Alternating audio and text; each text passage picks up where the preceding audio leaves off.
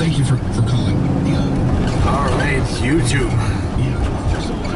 We are going to change that furnace, that pulse furnace, where the coil was on, the evaporator coil was on the wrong side. It was on the return rather than the supply. So headed there now. We'll see what kind of trouble we can get into and take it from there.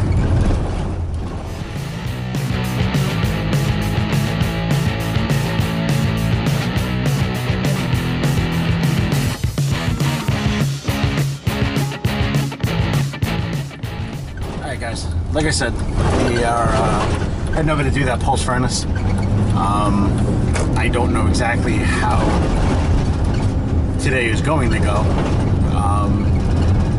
We got quite a bit more snow yesterday and last night than we had anticipated, and I do not believe these people are into shoveling much more of their driveway than they actually need to get off of the road. They do have quite a long driveway.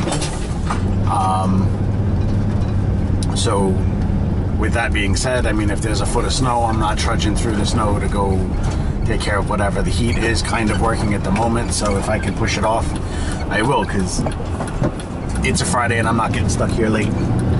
So, alright, so I will catch up with you guys when I get over there, and we'll take it from there.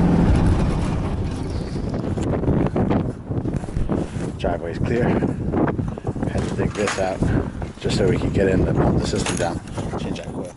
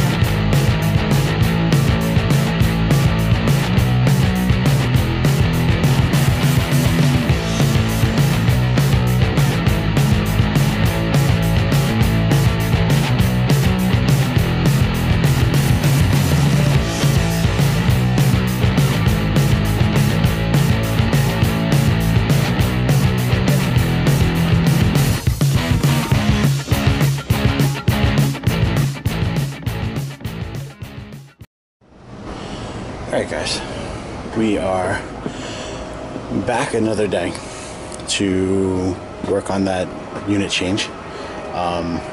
We had an issue with a restriction in the return, so it was late when I had finished. The unit was running.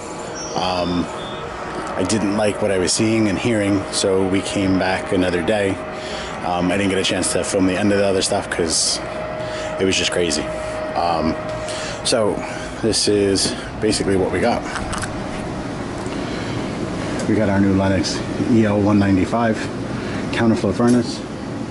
There's the return. That was our new return. This was what was existing. Our coil has been switched to the bottom. The TXV is there. Drain goes into there. What we have is, in that hole there is panning to a couple of bays, and some insulation had dropped and covered the hole, so I was actually getting almost no return in there. It was just sucking from wherever it could, from in here, from everywhere else. So we opened that up and then found out that they actually only cut a 4-inch slit from the jumper duct that goes to the return that way. They only cut a 4-inch slit in the top of that duct to the panning, which then comes back this way, and obviously it goes up. So we were able to see that through this access hole, which was already here, I guess from duct cleaners. I don't know. But what my coworker is doing right now, if you can see it in there, is he's actually got the end cap off of the jumper duct, and he's opening that up. So this way it's a bigger opening. So hopefully that will get us enough return air. Everything will be good. I was flirting on the end of the high end, just over the temperature rise, so I knew there was something restricted. I didn't think it was in the supply. When I did a static pressure reading at the end of the day, it did, the return static was just through the roof. So alright, so for the most part that's that. Nothing really too much else to see since you guys ran through everything. If you like this channel, please give this video a like. Nice thumbs up. I would love you to subscribe, so you can click over here to subscribe. Click over here, follow me on Google+. Both ways you'll be able to see new videos that come out. You get, notice when they're posted and uploaded. And please leave your comments below. Let me know what you think. Anything you would do different, anything that you liked, and we'll go back and forth. All right, I will catch you guys on the next one. See ya. And sit down.